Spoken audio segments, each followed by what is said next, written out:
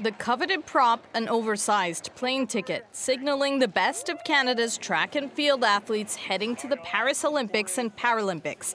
The Canadian trials, their last test. Andre DeGrasse is your 2024 champion. For some, it's a chance to defend their record. It'll be a third Olympic showing for sprinter Andre DeGrasse. I'm working hard, I'm training. Training's been going good, I'm healthy, so I'm feeling pretty confident and pretty good. And those going for the first time. Audrey Leduc is the Canadian champion. The 22-year-old broke the Canadian record in both the 100 and 200-meter races.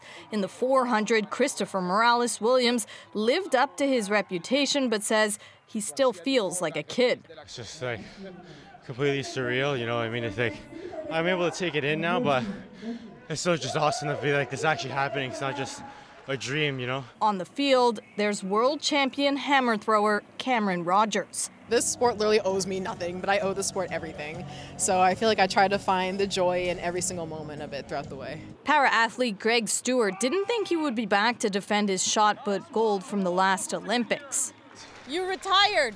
Yes. What pulled you back in? The story is I love what I'm doing, and that's the reality. I love throwing a shot. I love being able to give back to my sport and give back to the community. The feeling is this is a stacked team for Canada. The current crop of athletes that we have right now, so much depth.